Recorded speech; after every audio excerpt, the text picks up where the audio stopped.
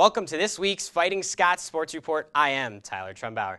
The Fighting Scots football team tried to get its first win of the season on Saturday when Shippensburg came to town. The big storyline of the day was that man on the far right edge of the screen there, Trevor Harris, former Boro standout, and current star in the CFL, was the honorary captain for the game. The Scots got the ball open to open the game. First drive stalled at the 1-yard line as Corey Bell was stuffed on fourth down as Ship took over on downs and thwarted a legit scoring opportunity. Scoreless first quarter, though, but Ship got the scoring started with this 25-yard field goal. They're up 3-0. Boro countered with a field goal of their own. A few minutes later, Austin Reese connected on one 27 yards out.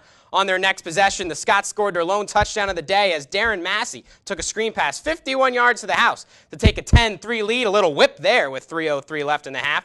Reese made that field goal there to make it a 13-3 lead before the half with that nice 43-yard field goal. He was named the PSAC West Special Teams Player of the Week. The Scots led 13-3 at the break as the 65 Edinboro Highlanders football team were honored at the break with the 50th anniversary of the Sox Harrison Stadium being the forefront this year. Ship's Dean opened up scoring in the second half with a field goal, making it 13-6 Boro. The Red Raiders made their first trip to the end zone here as Andrew Smith ran it in from a few yards out, tied 13 all now.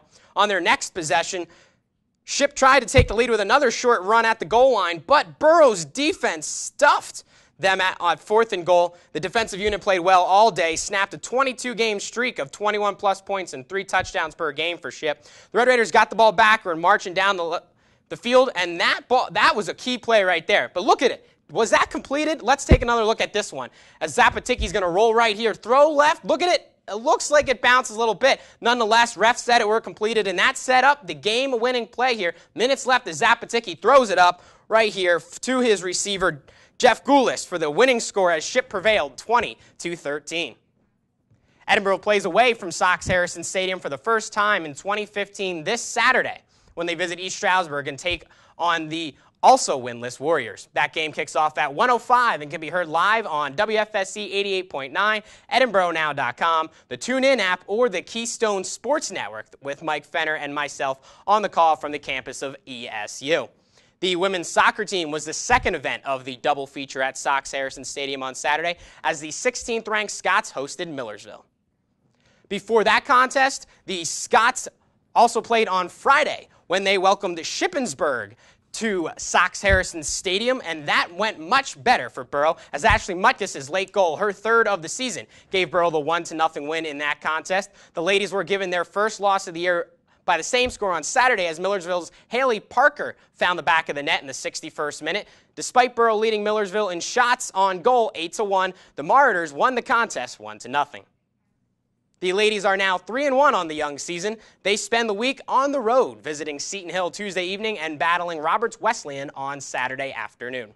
The women's volleyball team continued its season at the Virginia State Tournament this past weekend. The ladies had a very successful tournament, earning 3 wins. Boro defeated Charleston on Friday and took down West Virginia State and Glenville State in straight sets on Saturday.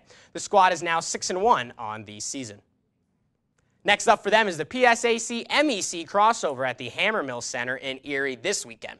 The Scots will be in action on Friday and Saturday as they take on West Virginia State, Concord, and Ursuline. And we saved the best for last, a PSAC championship. Vitor Albanese of Edinboro's men's tennis team claimed the 2015 PSAC men's singles championship on Sunday at Bloomsburg. It was his first appearance in the tournament. That's all we have for this week. Be sure to follow us on Twitter at ETV Sports to stay up to date on all the latest Boro athletic happenings.